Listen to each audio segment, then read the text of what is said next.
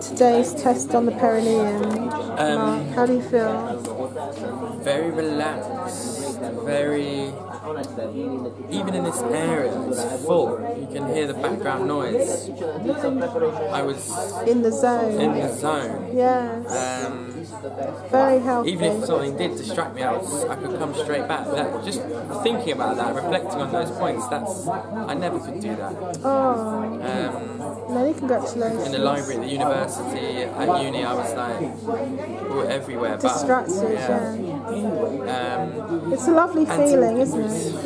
So nice. But I was saying it goes back to the videos that I was learning in a happy mood. So doing the work in a happy mood. Yes. Coming to the questions, it didn't feel like an exam. I was just because you're enjoying it. Yeah, showing off how amazing your brain is, showing your true potential, and just learn.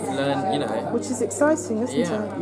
How different is that from your school days or your university days? Do you think? The other end of the spectrum. We were literally just saying off camera that it used to be torture. It used to be serious torture.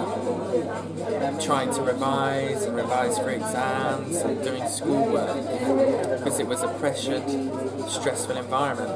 Some strive, but the majority of people fall, and even the ones that do strive take out the stress and the pressured moments. How better can they be?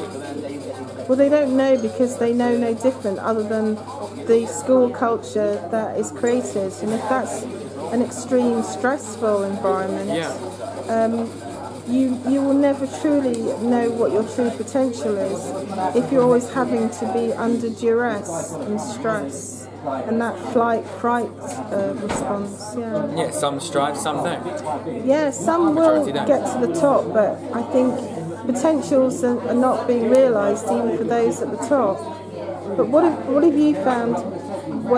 Developing a stressless mindset, really.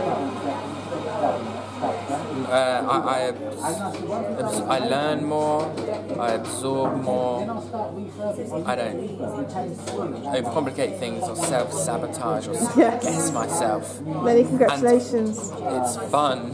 Yes. And I'm in a good mood. It's exciting when you see what your brain can do and you reflect back to the frustrations that you had in the past. Yeah. And you're just a different person, aren't you, in terms of how you work things through. And what you said last time about mood, mood, mindset, what's the difference? Hugely in performance. Yeah. And that goes with everything. Like mood, mood, Are you happy, are you sad? Yeah. Are you moody, are you not? Are you angry, are you not? Mood. Spot on. And my mood's great. Yeah. Well, many congratulations, you did really well. So thank you. We'll keep it going. Yeah. Well done.